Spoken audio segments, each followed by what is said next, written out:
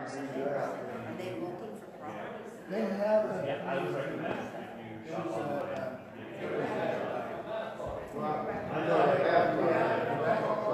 Oh, okay. All right. Well,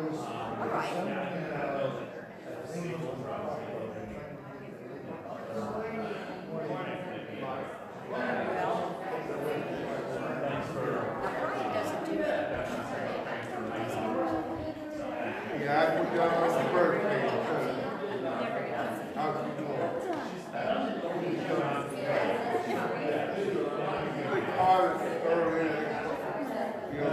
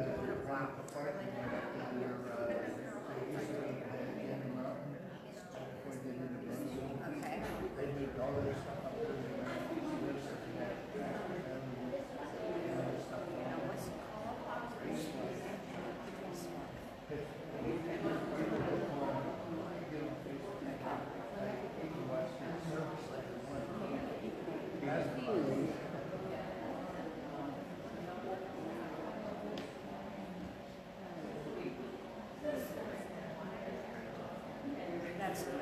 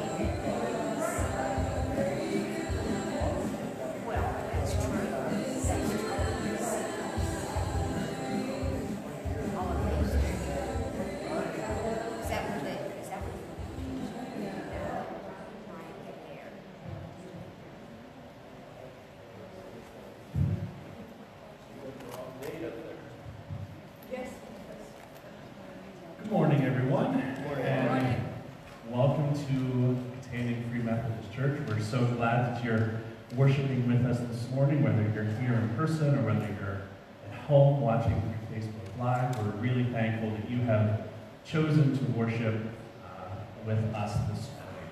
A few announcements before we get started. Number one, I just would like to continue to express my thanks for those of you who have been praying for my son at home, who is recovering really, really well. He's doing wonderfully. But also praying for my daughter Moira over this last week, who's been experiencing migraines. We had her down at Children's. They diagnosed her with Lyme's disease. They think or are operating under the impression right now that the headaches and the Lyme's are connected. But we have to do all the fun journaling of eating and medications and all that other kind of stuff. But I just wanted to thank you all. I know many of you have been taking the time to pray for kids and for us, and we are just very deeply appreciative many of you who have been asking and connecting and asking for updates.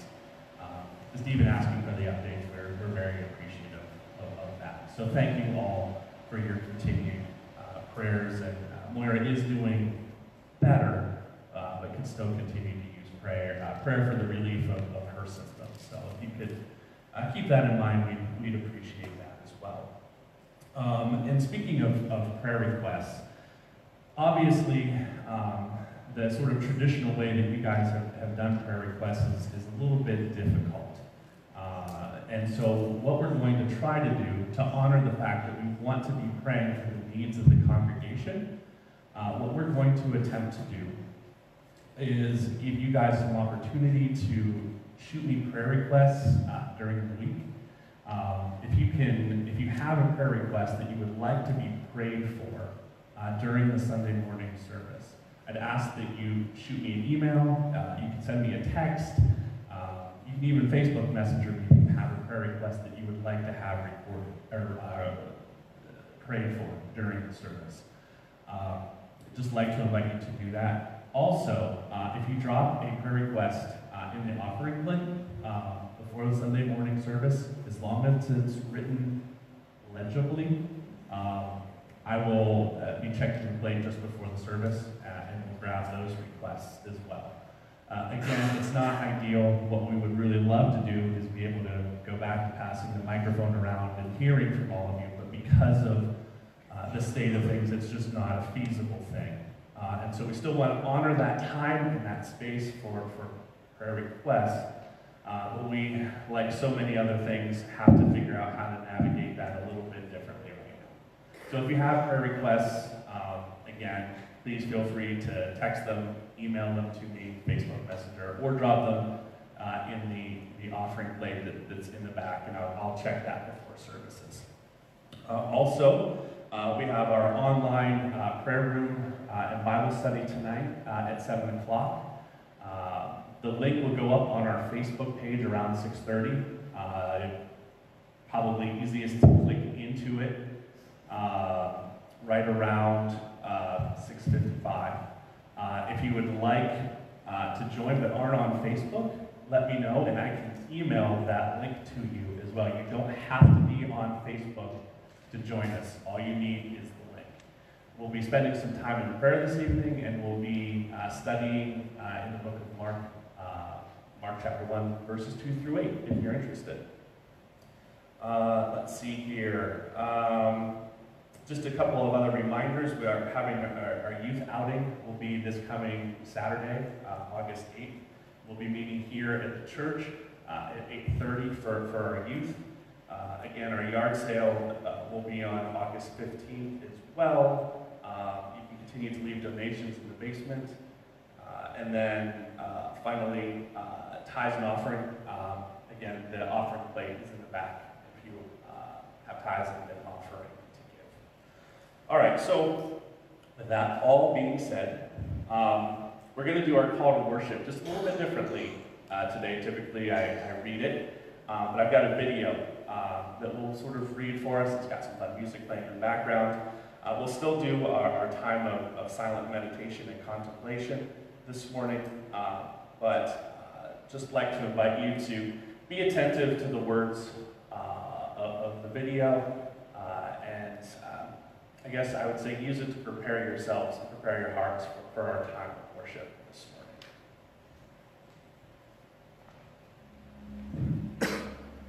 The Lord is trustworthy in all he promises, and faithful in all he does. His kingdom is an everlasting kingdom, and his dominion endures through all generations. The Lord upholds all who fall, and lifts up all who are bowed down. The eyes of all look to him, and he gives them their food at the proper time. He opens his hand and satisfies the desires of every living thing. The Lord is righteous in all his ways, and faithful in all he does. The Lord is near to all who call on him, to all who call on him in truth.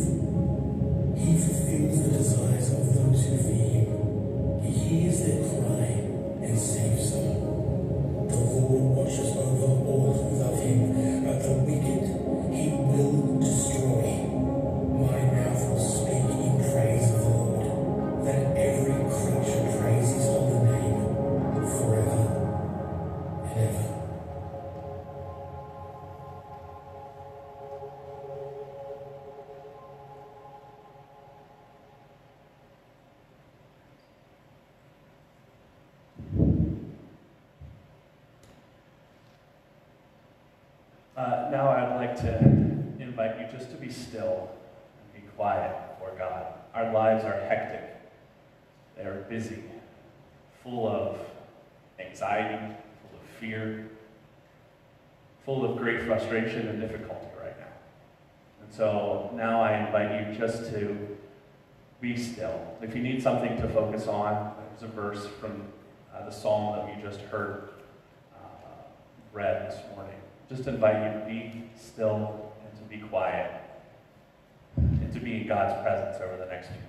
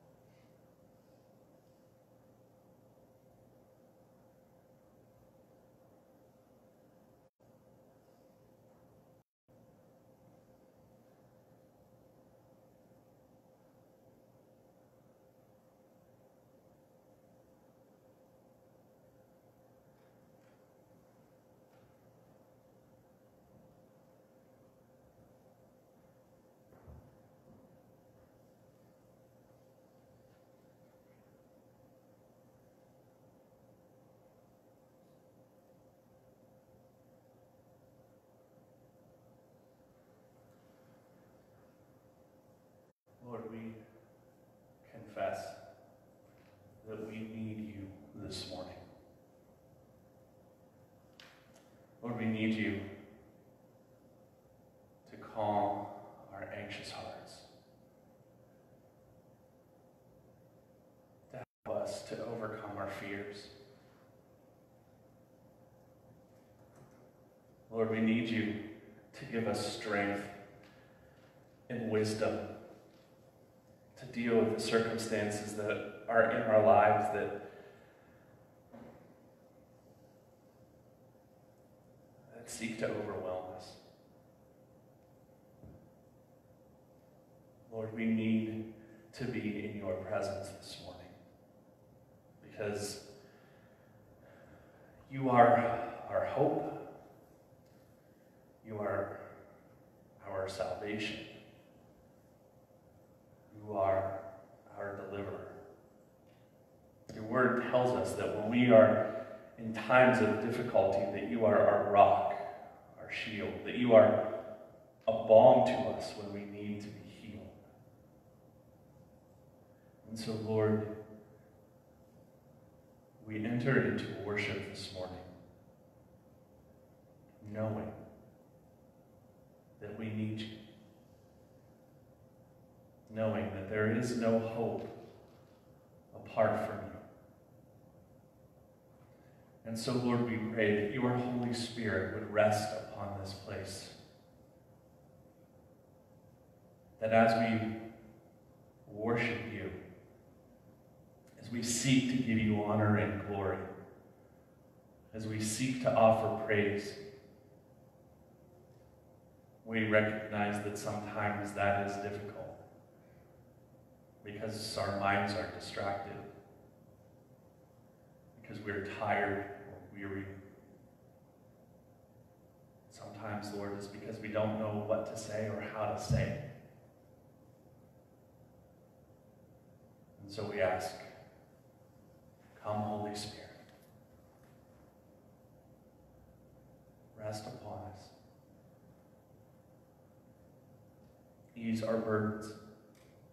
Bring us peace. Bring us hope. And remind us of your unfailing love. We pray this in the name of Jesus Christ. Amen. We are continuing our Sing Your Conscience policy.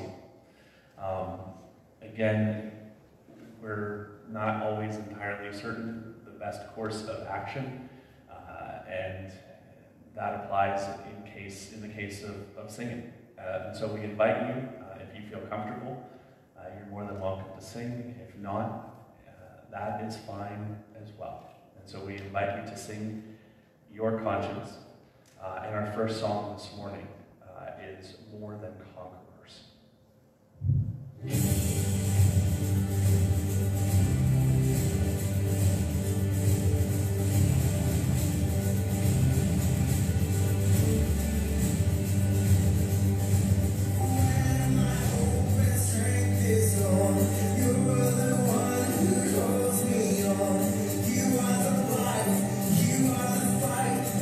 In my soul,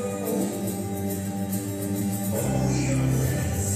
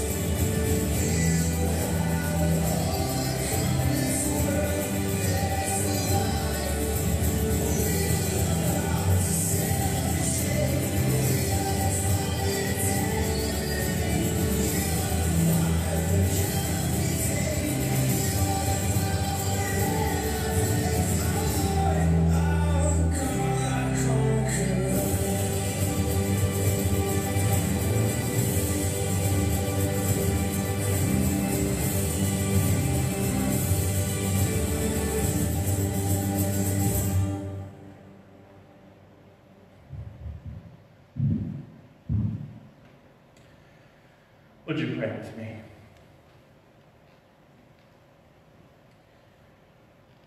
Almighty God, we come before you this morning, living in the tension of gratitude and thanksgiving. For the poor and hungry, we ask that you provide for their needs and that you would use us as the body of Christ, as your church, to care for them. Lord, grant us wisdom. Many of us are facing difficult choices about how to interact with the world around us because of COVID-19. They're constantly bombarded by different opinions, truths, and mistruths about how we should react. Give us the wisdom to see the truth, to embrace the truth, and to love the truth. Show us the way forward so that we may walk in faithfulness and love our neighbor well. And for those who are battling with COVID-19, we pray for a quick and speedy recovery. For those who are more vulnerable, Lord, if they get the virus, or those who are trying to actively avoid it because they are immunocompromised, Lord, we pray that you would protect them, keep them safe. And Lord, we ask that you bring a quick end to this pandemic. And God, we pray this morning against racism in all its forms and manifestations. Your word is clear. It is wrong to hate and to show preference based on the color of skin. And Lord, we ask that you would guide each of us to stand against hate and stand for the love of neighbor, regardless of skin color. May we all examine ourselves to see if we have sinned in this area. And Lord, we ask that you would show us where we can do better. We pray all of this in the name of Jesus. Amen.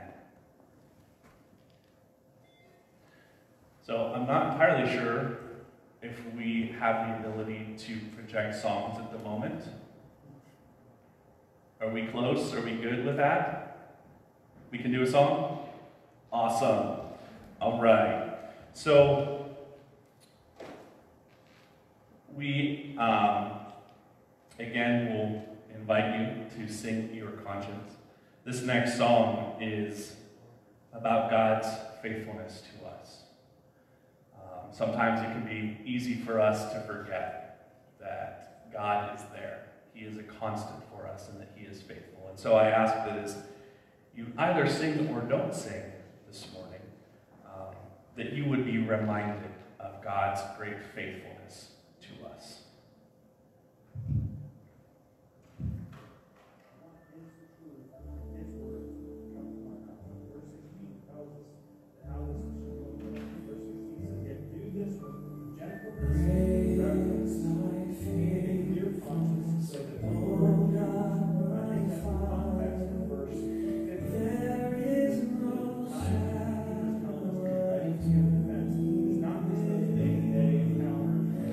God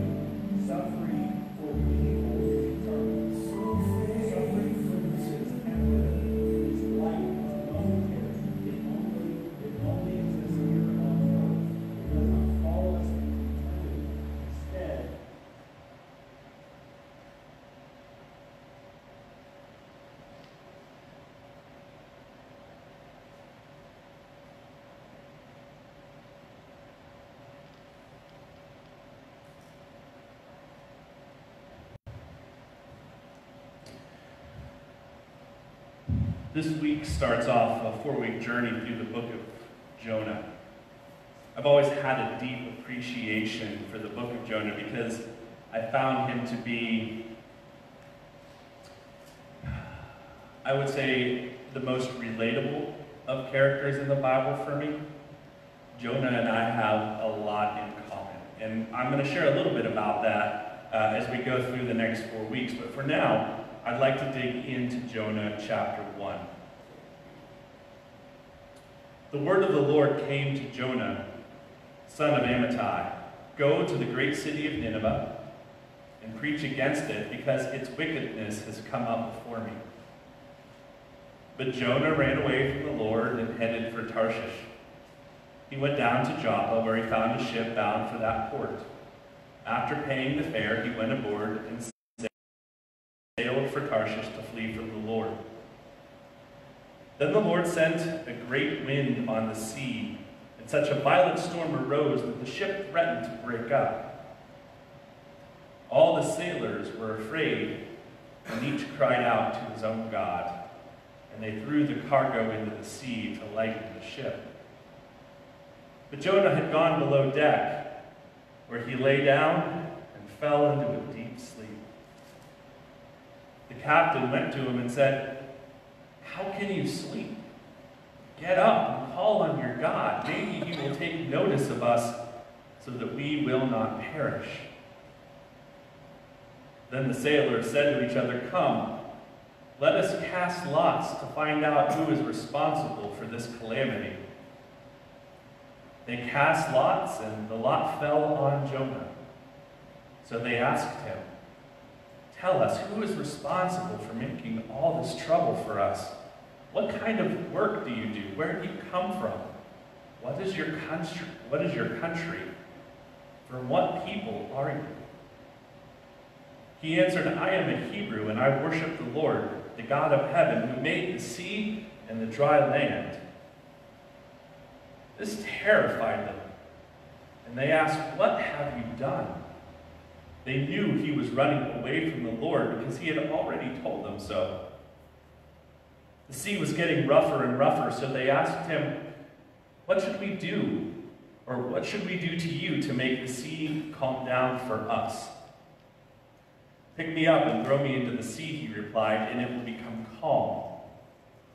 I know that it is my fault that this great storm has come upon you." Instead, the men did their best to row back to land, but they could not, for the sea grew even wilder than before. Then they cried out to the Lord, "Please, Lord, do not let us die for taking this man's life. Do not hold us accountable for killing an innocent man, for you, Lord, have done as you pleased." Then they took Jonah and threw him overboard, and the raging sea grew calm. At this, the men greatly feared the Lord, and they offered the sacrifice to the Lord and made vows to him. Now the Lord provided a huge fish to swallow Jonah. Jonah was in the belly of the fish 3 days and 3 nights. We begin our story with a reluctant prophet called to go someplace he does not want to go, to be a prophet to a people he does not want to help. It's unclear to us in this first chapter why Jonah doesn't want to go to Nineveh. We will get our answer to that question eventually in a few weeks when we get to chapter 4, but at the moment, all we know so far in the story is that Jonah didn't want to go where he was called to go, so he decided to run to Tarshish in the opposite direction of the destination he was called to go. To paint a picture for you, Nineveh was located in modern-day Iraq, and Tarshish was in southern Spain. The two cities are approximately 3,000 miles apart. Jonah wanted to put as much distance between himself and Nineveh as he could, and so he fled. I don't know about you, but man, that is super relatable to me. I have oftentimes experience that want, that desire, that instinct to want to run. When I was 15 years old, I became a Christian. I decided I was going to follow Jesus. I was at a summer camp. A couple of days later, after that moment where I knew beyond a shadow of a doubt that I needed Jesus and that I needed to follow after him wherever he led, that I had a call of ministry on my life. And or so years running from that ministry. Running because I didn't think that I was capable. Running because I didn't think I was worthy. Running because I didn't think standing in the pulpit that I had anything of value or anything of worth that I could say. Spent a long time running. Fleeing, in fact. Because I didn't think that God would. Because I was afraid.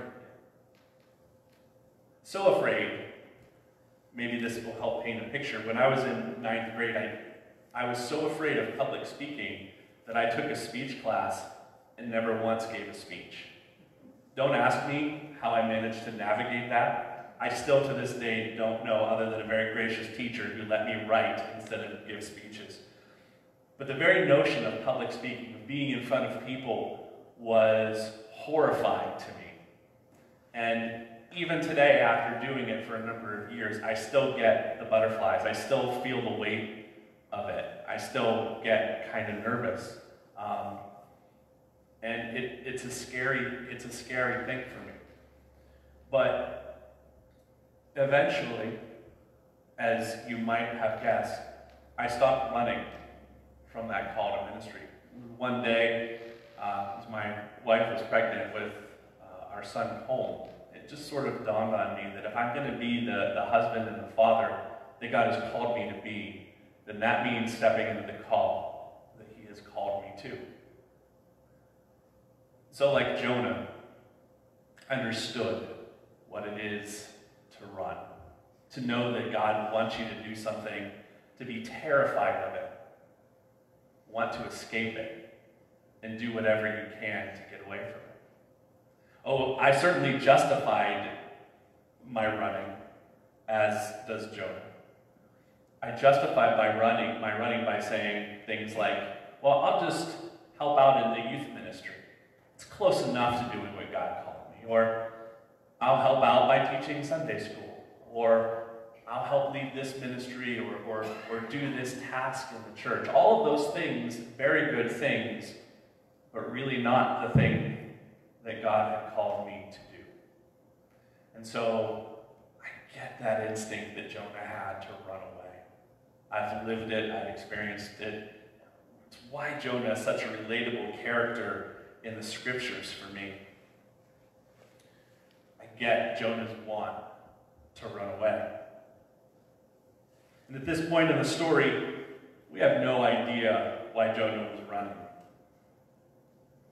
I get the instinct, the compulsion to flee when God asks you to do something that you're not comfortable with doing. I have to imagine that I'm not alone in that. Gosh, I hope I'm not alone in that.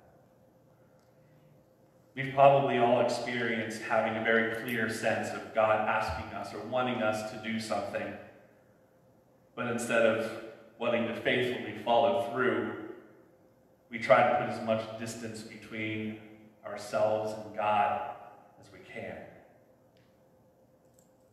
But what we find out as we continue to read through Jonah is that there is ultimately no running from God. There is no place that we can go that God is not present. The psalmist in Psalm 139 says it this way: "Where can I go?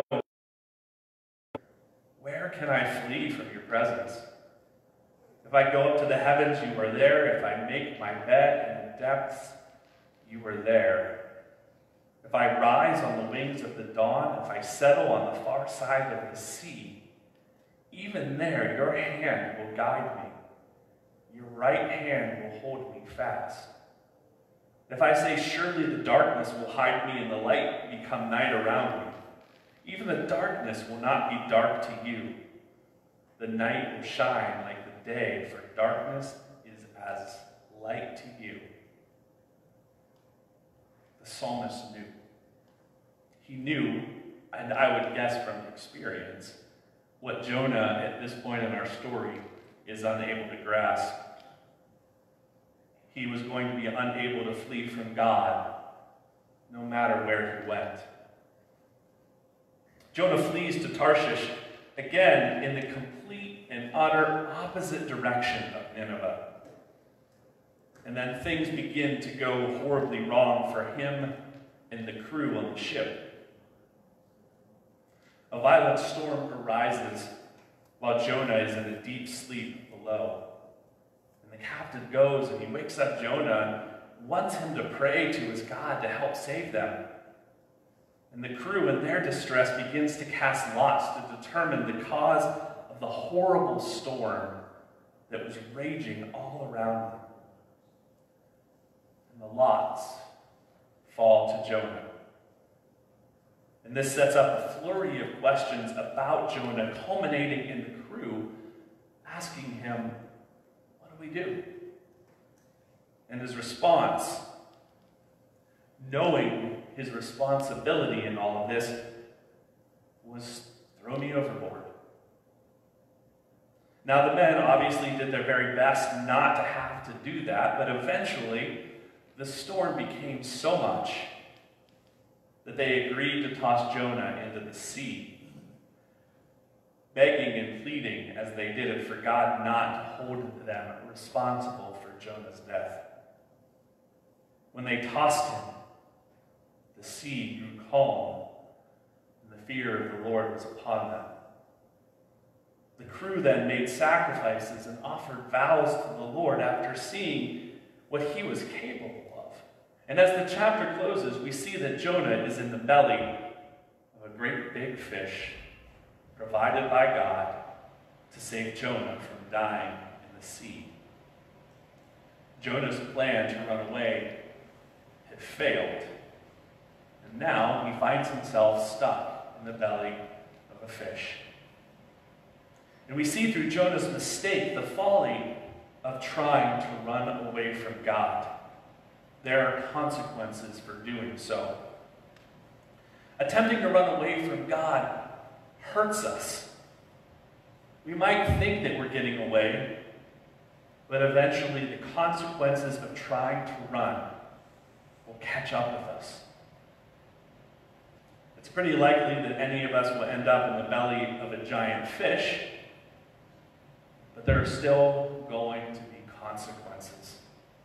And one of the most significant of those consequences is that running from God profoundly affects our intimacy with him.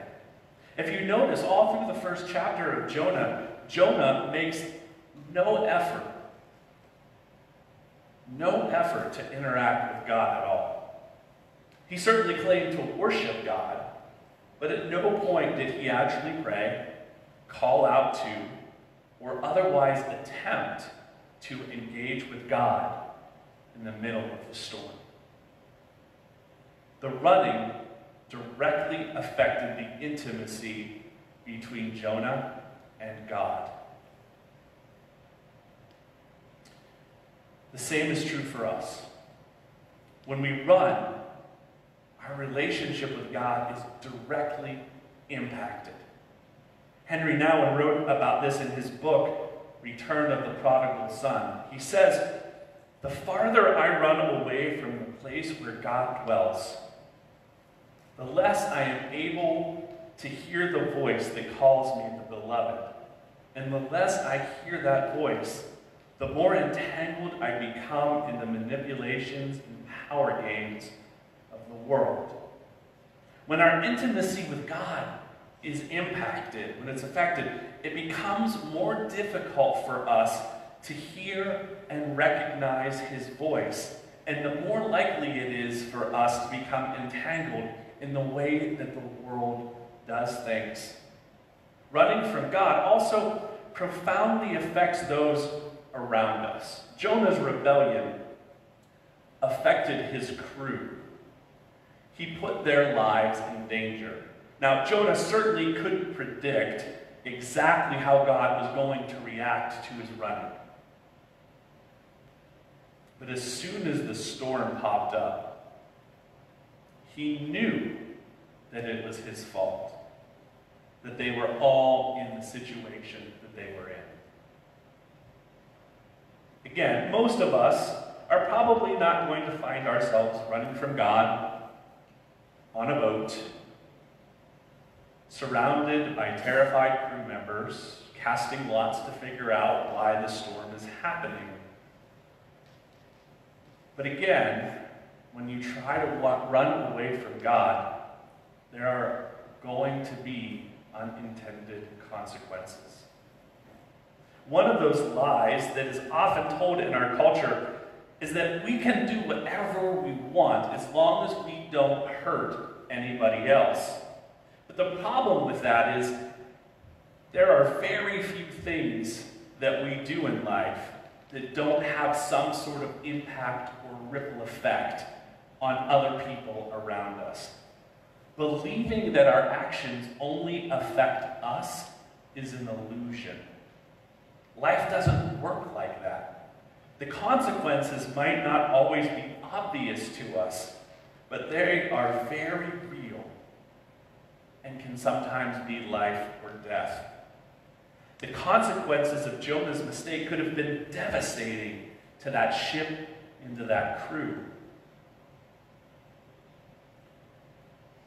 We have no sense that Jonah was trying to be malicious or that he meant for the ship to be in harm's way. He was just trying to get away, but his actions had repercussions that could very well have been deadly.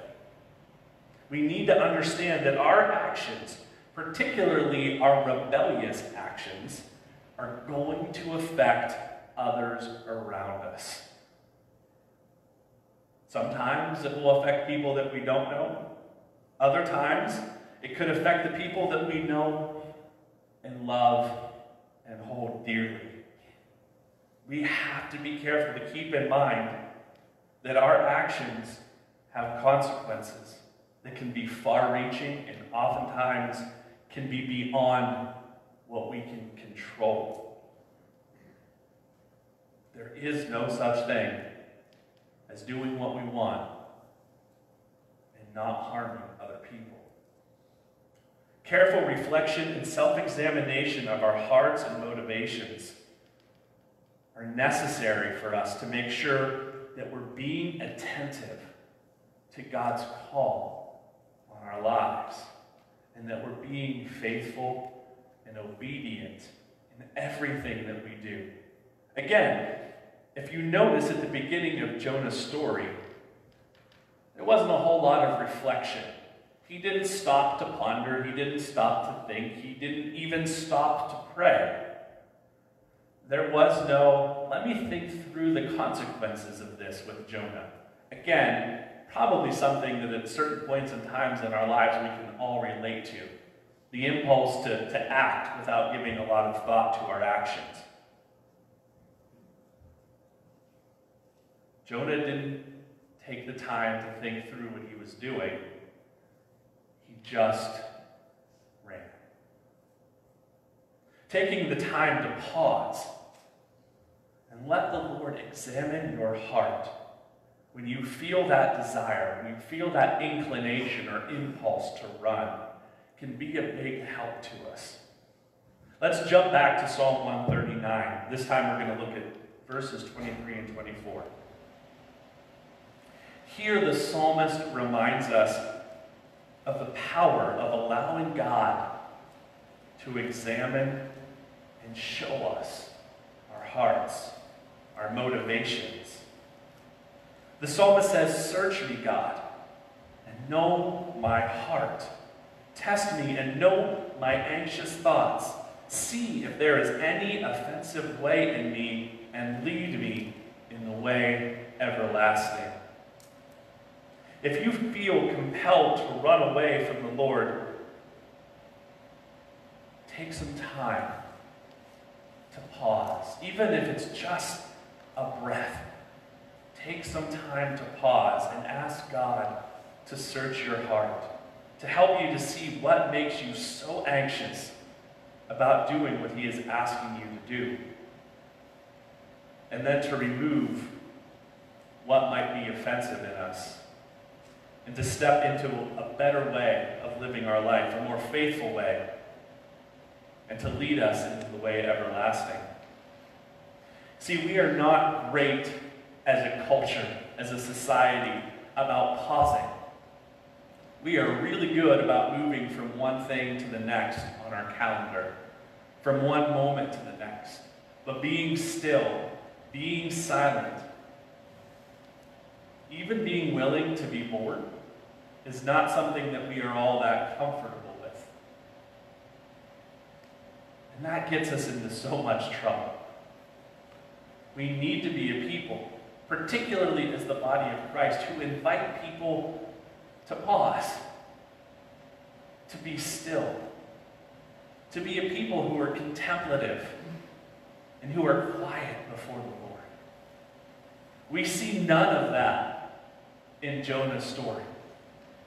None of that willingness just to sit and to pause and to really dig into why he felt that need to run, why he felt that impulse, that desire. We as the body of Christ need to really be countercultural. Our culture embraces, rewards, and holds up busyness as a virtue, as if our whole worth is based on whether or not we're busier than our neighbor. But that is not the way of Jesus. We need to find those moments in our life where we can pause and be still, where he is able to, or we allow him to examine our hearts and show us those things that are standing in the way of being intimate with him, that are standing in our way of really stepping out and living in faithfulness. Your busyness does not define your self-worth. Your busyness does not determine your value. Your busyness does not define you. And in this, we need to be countercultural. Not only living it out in our own lives, but inviting other people to be quiet and to be still and to allow God to enter in and examine their hearts as well.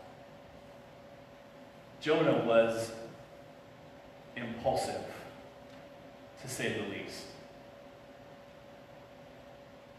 And I have been impulsive in my own life as well. It was easier to run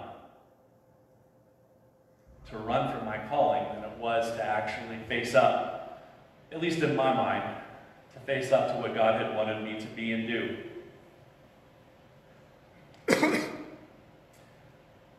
I invite you this morning, when you feel that compulsion, that impulse, like Jonah, to run, take a breath, and take another, and take another, and allow God to examine your heart and show you why you're running, and to pull whatever is offensive out of you, so that you might be able to faithfully walk wherever God is leading. And so our take-home point this morning, again, that main point, that thing that is overarching in the sermon that I would love for you to spend time and think about this week. Our take-home point is this: you can't run away from God. Again, you can't run away from God. There is no place that you can go, that he is present. And our action point today, that practical application of our take-home point is this. If you find yourself in a position where you are currently running away from God, or if you're considering running away from God, take time this week to allow God to examine your heart and to show you why. Pay close attention to Jonah's lack of intimacy with God and how his actions had consequences, not only for him, but for those around him. Step into living out Psalm 139, verses 23 and 24, to allow God to examine your heart, to show you where you may be running from him, and to consider why you might be running. Let him show you where you need to be obedient and to lead you into the way everlasting. Let's pray.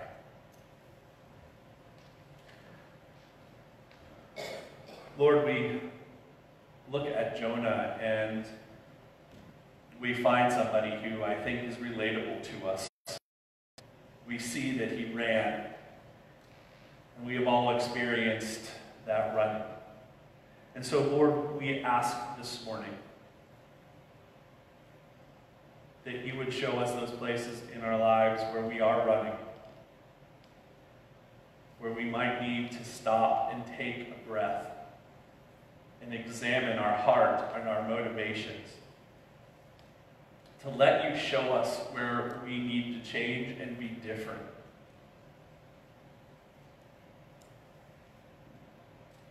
Lord, it might be fear.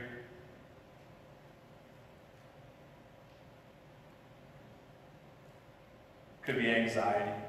Could be any number of different things that keep us from following where you lead, Lord. And so we ask that we would be more than conquerors when it comes to our fears and our anxieties.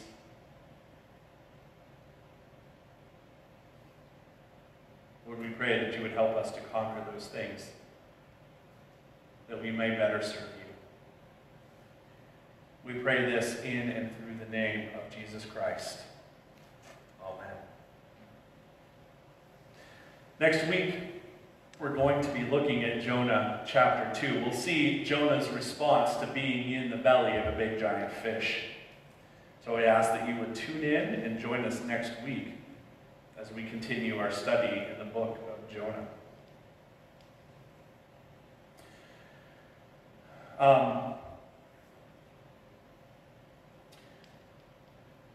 This next song, again, will invite you to sing your conscience.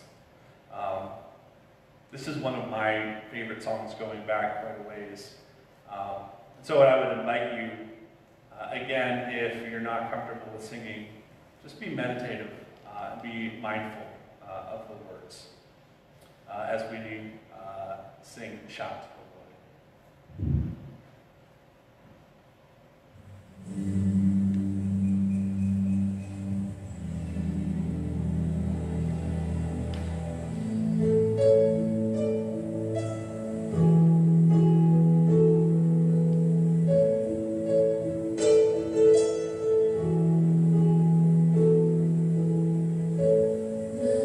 Jesus, my Savior.